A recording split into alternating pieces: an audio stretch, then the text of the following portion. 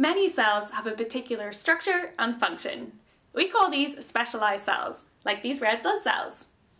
Today we're going to look at 6 examples of specialised cells in both animals and plants. Let's get started.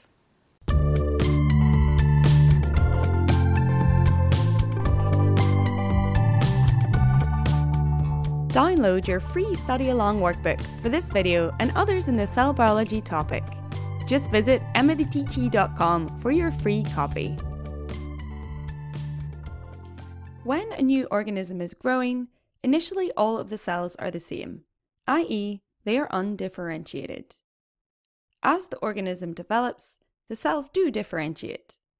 This means that they change by developing different subcellular structures. We'll look at examples of these in just a moment. We call these cells that have developed the subcellular structures specialised cells, as they are able to carry out a particular function, or that's just a fancy word for a job. This will be in the tissue, organ, or whole organism in which they are found. We're going to look at 3 specialised animal cells. You need to be able to explain how the structure of a cell relates to its function, so we'll cover this for each cell, and you can expect to be given some information to use for these types of questions. So first up, we've got a sperm cell, and its function is to reach and fertilise an egg cell. Can you spot any structures that would help it do this? Well, first up, we've got a tail that helps it swim or move through the reproductive system to the egg. Then its midpiece has got many mitochondria to release energy for the movement of the tail. Up here in the head, we've got what we call an acrosome, which contains digestive enzymes to break down the egg and allow the sperm cell to penetrate it. And of course, we need a large nucleus to contain DNA, which can then be passed on to create offspring. Down below, we've got some muscle cells. Their function is to contract and relax, causing movement. Can you spot anything that would help them do this? Well, over here you can see that we've got lots of tiny little pink things, which are mitochondria. These release the energy needed for the contractions. Over here we've also got some special proteins. These cause contractions by sliding across each other. And finally, these cells can also store glycogen. This is broken down into glucose to allow respiration to happen. You're going to learn more about respiration in the bioenergetics topic, so don't worry too much about that now. Finally, up here we've got a nerve cell. Its function is to carry electrical impulses around the body. What can you spot that would help it do this?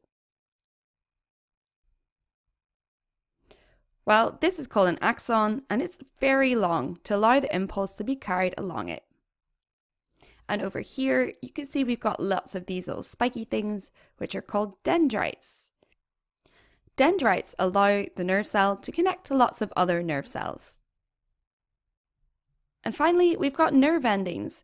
These release chemical messengers that will cause an electrical impulse to be carried in the next nerve cell.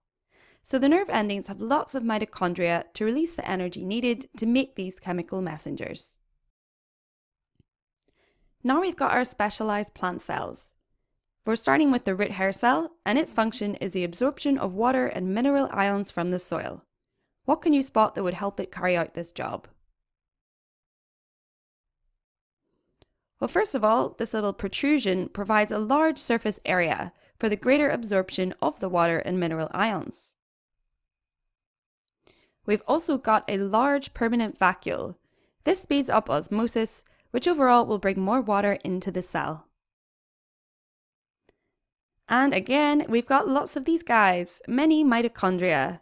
These are going to be for the active transport of mineral ions, and you'll learn a lot more about this in the active transport part of this topic later on.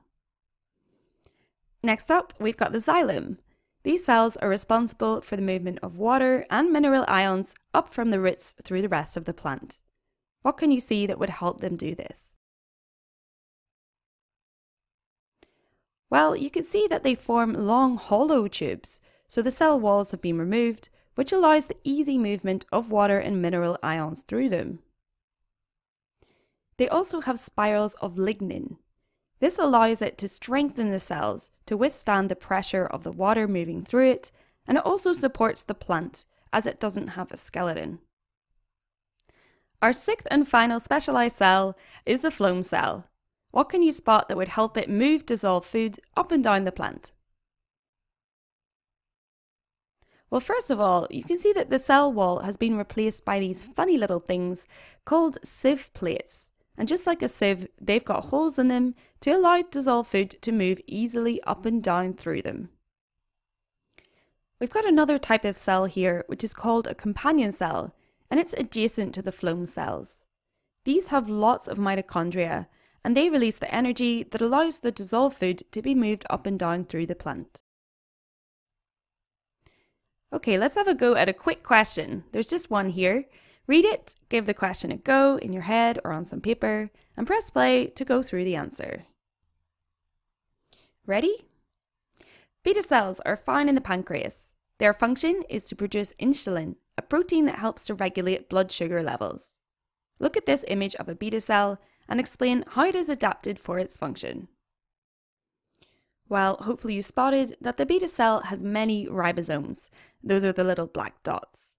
These carry out protein synthesis. That's something you just need to know from earlier. And the cell can therefore produce lots of insulin, which in the question we were told is a protein. So that's how you make your link between the two. And there they are. How did you do? In the next 3 videos, we're going to be looking at how substances move in and out of cells. Click here to get started with diffusion. And thank you so much for watching. If you're enjoying these videos, don't forget to hit that subscribe button down below or over there on my icon. Thanks and bye.